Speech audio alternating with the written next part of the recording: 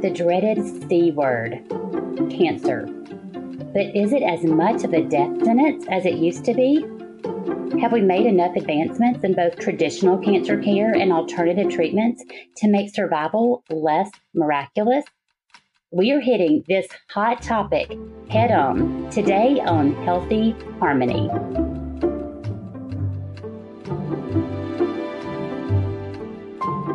Welcome to Healthy Harmony, where we help you clarify and discuss health tactics to harmonize your life. I am your host and health coach, Jennifer Pickett, and today my guest is Cancer Navigator and advocate, Tina Withrow. Tina is a certified cancer navigator and a patient advocate. She is president and CEO of HealthSync. HealthSync works with employer groups and individuals to break down the barriers to care in the Dallas-Fort Worth Metroplex. Prior to HealthSync, Tina was the Director of Patient Services at Texas Hematology Oncology for 11 years. And most recently, she was the recipient of the Caring Spirit Award given by the American Cancer Society, and also was chosen as Caregiver of the Year by the National Breast Cancer Foundation. On a personal note, Tina is my dear friend, and we have worked in oncology together for years and years. So, Tina, it is an honor to have you on this show today. How are you? I'm well. Thank you so much. And oh my gosh, such accolades. Thank you. Well, I had to include everything, and I wanted to give our listeners just a really good picture of your background and your experience. Your life has truly been invested in this cancer community. So I want to get right into our hot topic today. Obviously, we're going to be talking about cancer. So let me ask you, what in the world is going on? It seems like there's so many diagnoses that are happening, and is cancer on the rise? Well, I don't think that cancer is on the rise. It may feel like that. The numbers really show that cancer is on decline, cancer deaths, but we're diagnosing cancer much earlier because there's great testing going on, and through screenings and people being aware and the internet and all of that, people really are very plugged into their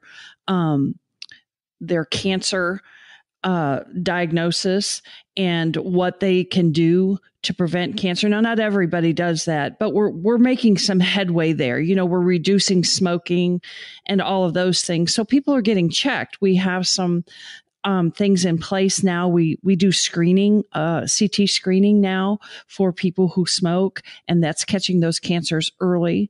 Okay. So that does make those numbers rise and feel like everybody's getting cancer. Yeah, it does. It feels like everywhere we look that people are being diagnosed. And so are you saying that it's more a result of increased screenings? Well, I think there's a lot that goes into that number feeling like it's rising. Remember that our population is aging. And as we age, the number one risk factor, there are two risk factors really, but you know, age is one of the number one risk factors for cancer. Diet, lifestyle, nutrition, that's another. But really the population's aging. That's why we're seeing the increase in the Alzheimer's. So the rise in that can really be tied to age. I would definitely agree with that. Now, you have worked in oncology for years and years. And this is a really tough area to work in. I'm curious, what's your personal story? Why are you so passionate about helping others with cancer? Well, I'm the baby of 7 children, and my mother, my father, and 5 of my siblings have all had cancer. And my mother, father, 4 siblings have died of cancer. So when my sister, who was my mother figure, my mother died when I was 11. She had cancer most of my life.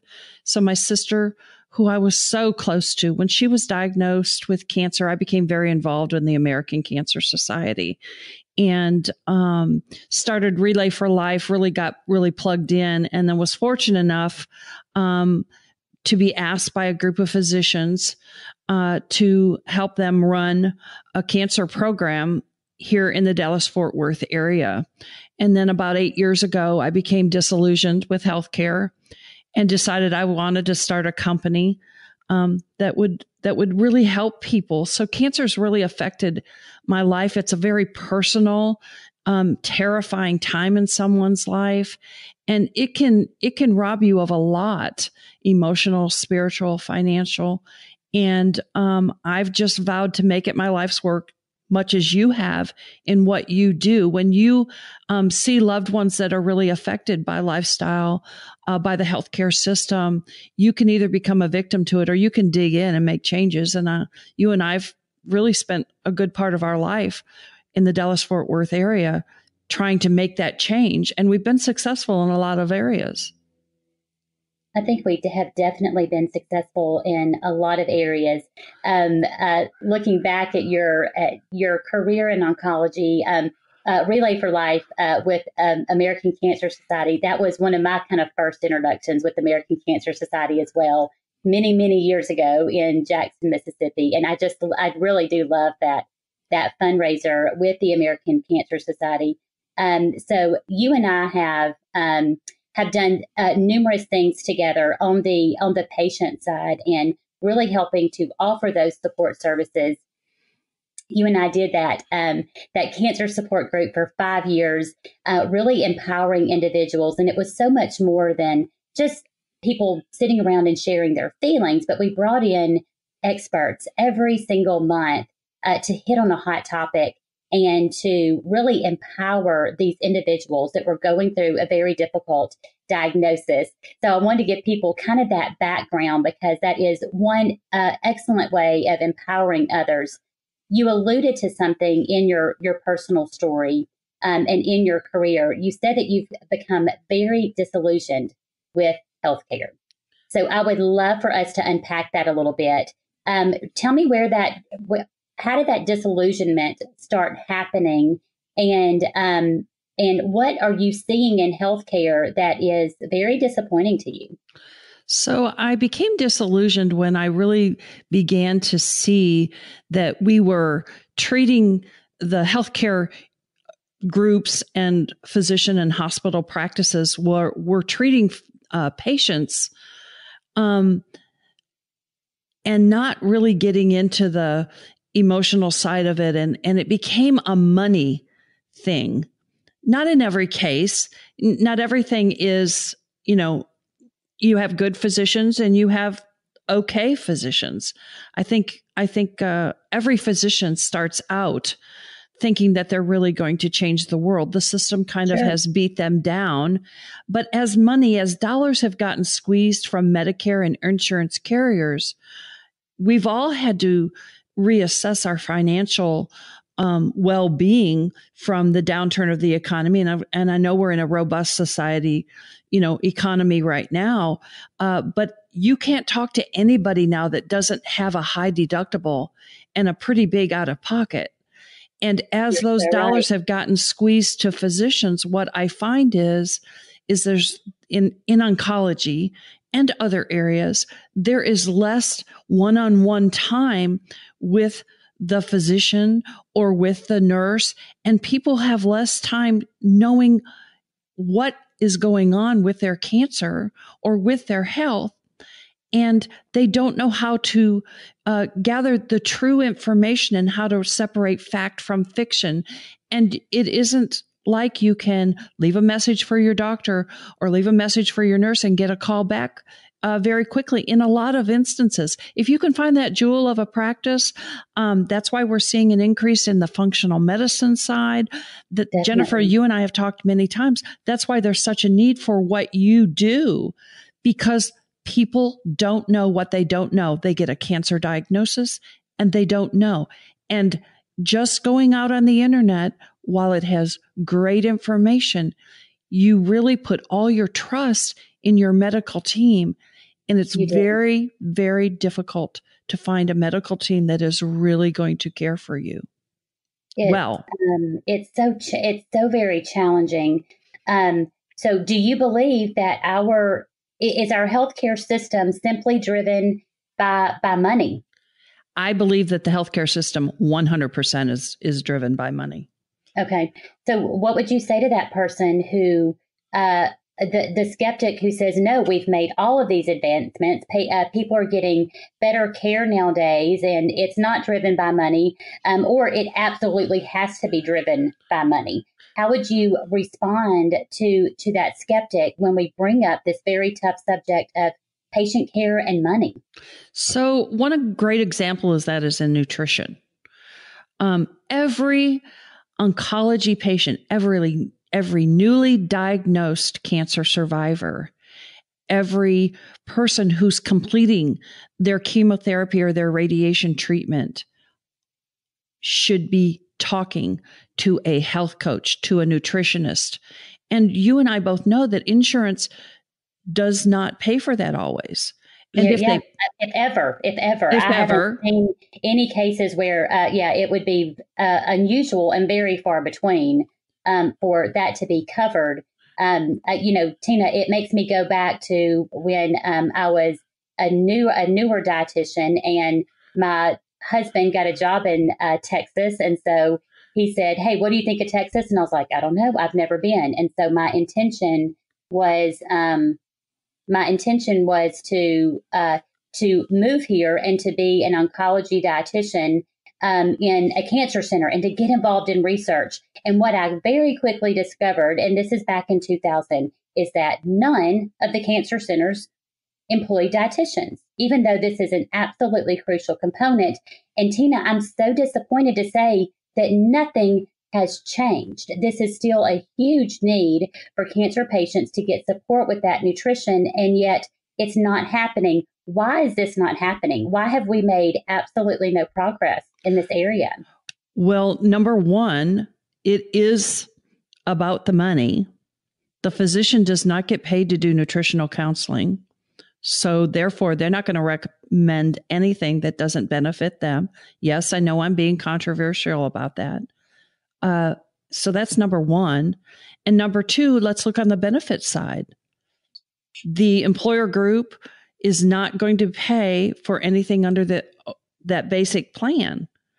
Yes, you have some people that have flex benefits, and I'm grateful at least for flex benefits, that people can use those dollars wisely.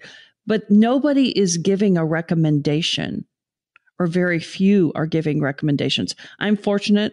I work with a very small group. We have a large group of hospital systems in the Dallas-Fort Worth area. We have lots of different hospital systems. And I've been around for a very long time. And I have lots of physicians that counsel with me daily on where can I send here, where can I send there. And it's really disappointing that very few call me and ask me about dietary, right? Or nutrition, or I have somebody that's not eating well, or I have someone that has lost 35 pounds and they're getting ready to start radiation. What do I do? When I worked at the cancer center, our nutritional guidelines, you and I spoke about this, every physician, when the family would say, or the survivor would say, what do we need to do as far as nutrition? They would say, well, first you get a big old bucket of Bluebell ice cream. Yes, shameless plug for Bluebell. Yes. I'm sitting here shaking in my boots. That kind of nutrition advice just astonishes me. And it brings up such another huge controversial topic. First of all, physicians are not encouraging their patients to actually seek nutritional counseling. And I think part of the problem is that there's no one there to do that nutritional counseling. You don't have these trained professionals in the cancer centers, and it really all falls on the nurse. But when I do hear of a cancer patient receiving nutrition advice, it is very outdated nutrition advice. And it's very, what I would call almost just kind of half-hearted, oh, you're losing weight. Okay, well, go have a milkshake, or here, drink this nutritional supplement, drink this nasty nutritional supplement in a can. And that way you can put some weight on. There's no thought to it. So, So it brings up a very valid point. We talk about nutrition and empowering a patient so that they can take control and really address this absolutely crucial area and support the body in a very positive manner while they are going through treatment. So I see people getting very, very outdated advice. So Tina, I want to hear your opinion about something because I think this is one of the most controversial topics in cancer care today when it comes to nutrition. Can sugar play a role in the growth of cancer cells? That's a really big question. It is. It is. Sugar plays a very important and key role in cancer prevention and cancer treatment and cancer recovery. But it isn't just as simple as taking in sugar or not eating a donut in the morning. You've got to really understand what that is all about. And I get angry at the medical establishment who tells cancer survivors who hang on every word. We have to think about this. We spend more time with the gentleman who is showing us and helping us pick our new car than we do with our oncologist who are putting our life in. Oh, holy cow. That's crazy. Think about crazy. That, but that's true. I mean, For a physician to make money, they need to spend about 15 to 20 minutes with each patient if they're going to make money. And Tina, that might be very generous, 15 to 20 minutes. Oh, it is. And most of the time, remember, they're staring at their computer and typing because they have to hit key points. I would like to use this platform to just remind people. Everybody asks me, why does my physician look at a computer and ask all of those questions every time I go to visit? Well, the physician gets hit monetarily if they don't tick all those boxes that they're asking you. So think about how that takes away from the authentic visit in addressing your questions about nutrition and well-being. It does. It takes away tremendously. And I recently was in an oncology office with a dear friend and had a doctor say to us, it is no longer about patient care. It's about the paperwork. And so I think we see that. So kind of getting back to that really big, huge subject of sugar and it driving the growth of cancer cells.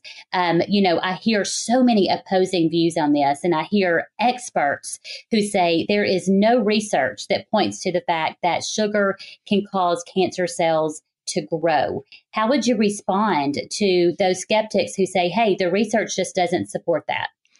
Well, I can tell you, I track every client that comes through HealthSync. I started that when I was at the cancer center because I had a very, at the time, everybody thought he was a crazy guy. I thought he was a crazy guy too. And he came to us and he had pancreatic cancer and he was going to follow a diet that really restricted his sugar intake. He had stage 4 pancreatic cancer. That was before juicing.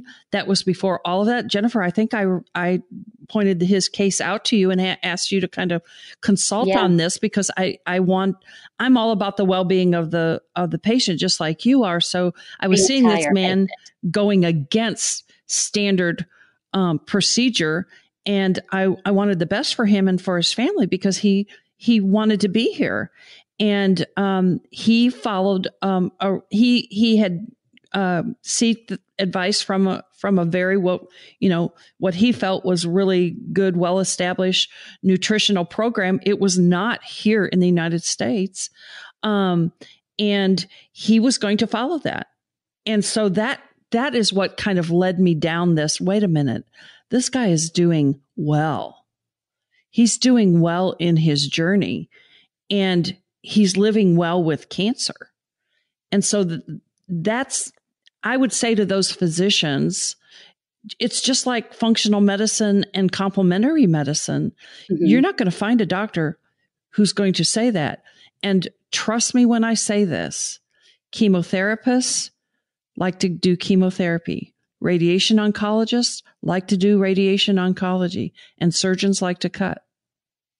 I would agree. I would agree with that. And I know that's a very, I know that's a tough opinion, and that might be tough for people to hear, but that is the way of the world. So as we dig kind of deeper into this very hot topic of cancer care and traditional medicine versus complementary medicine, alternative medicine, functional medicine, when someone is first diagnosed and they know, okay, I want to do something a little bit different. Should I go this route of traditional medicine? They might be scared to receive traditional medicine, the chemotherapy, the radiation, the surgery, etc., because they don't want to get sick, or maybe they don't want to lose their hair. They don't want to have, they don't want to struggle at all. And they might choose a more natural approach right off the bat. But I want to hear, what do you think is the danger in this, in foregoing a traditional approach and just choosing a more natural or holistic approach? Well, I think you have to be very careful. What I would want the public to know is that you can live well in both worlds, but you have to do your research. You have to have a good live well in both worlds. I am not here today, and I know you are not here today to say, oh, this is a wake up call, Joe Public. I would like you to give up all standard protocols for your type of cancer and, go do the snake oil, whatever. No, what I'm saying is you can live in the world of functional medicine, traditional medicine, but you better have a good nutrition plan. You better have, and that's more than just the standard, ice cream or the standard protein drink and so on, because you have to have a game plan. You are going off to war. And if we send our troops to basic training before they go off to fight, why would we not do that for ourselves, for our bodies? We can take a pause and gather information. And I will tell you that my clients who do better have a plan. And that plan includes a team. And not just a single person, right? And I love how you describe that team approach, and really using that battle analogy, Tina, that they are facing probably the biggest battle of their life, and what can we do to equip the body, support the body's own natural God-given immunity so that it fights, but also in this battle, I don't feel that we have gotten to the point where we can just walk away or step away from traditional medicine. We are dealing with a very ugly, a very nasty disease that is a smart, intelligent disease. And so of all times, it's time to bring out the big guns. But I think sometimes people just kind of bring out the big guns with the chemotherapy, the radiation, et cetera, and they hesitate, they hold back when it comes to empowering their own body to fight back and working with their immune system and supporting that immune system so that it fights. But I think it's this huge conundrum, this huge conflict of how does somebody navigate that if they are curious about how do they support their body from a nutrition standpoint? How can they boost their own immune system? What are some reliable, trusted resources that people can turn to? Because this is a very confusing world. It is full of conflicting opinions and full of a lot of passionate people who have very strong opinions on this subject. Well, let's just role play a little bit. God forbid if I were diagnosed with a tough cancer diagnosis, the first place I'm going is calling you because I'm saying, Jennifer, I have this cancer and I need to know a battle plan. I first kind of want to backstep a little bit. I don't understand. I spoke a couple of weeks ago to a veterans group, a large veterans group, because my son and I run a program called the Veterans VIP Cancer Program, and we help veterans. And so had a lot of veterans in the room. And the one thing I wanted to take away from them is, gentlemen, ladies, if I could tell you one thing as you get ready to battle cancer, I would want to tell you something. Spend a little bit of your money. And what does that mean? Spend a little bit of your money. And it's a mindset. You know, we pull out that insurance card and we present it, and we don't think that we need to spend any other money than our copay. And I want everybody to understand that it isn't that expensive to get a nutritional plan. It isn't that expensive to have some supportive different treatments, acupuncture, massage therapy, good quality essential oils, an appointment with a functional medicine doctor. Yeah. And I recommend to some of the more difficult cases that people have two oncologists. Why in the world would you have two oncologists? Well, you have the oncologist that you're going to, and you have the oncologist that you've had one visit with. They know about your case. You're an established patient, and about 6 months into it, you take all of your records to that second oncologist. And you say, how do you think I'm doing? Insurance pays for that. And that's an interesting concept. I can almost hear people gasp as you say that, Tina, because I think our trust, the way, it's a physician and we trust them, especially depending on what generation you're in. We trust very, very easily. I think I could also hear people gasp as you said, hey, spend a little bit of money outside of your copay. Is there some other supportive care that you can give your body, but you're going to have to spend out of your own pocket? And I think when it comes to spending money on things that benefit our health, that is still a new concept to us. But and a very different concept, because our way of thinking is, well, if it's any good, insurance should cover it.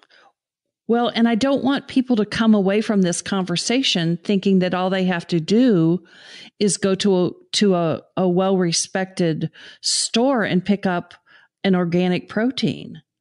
Yes. It's more than that.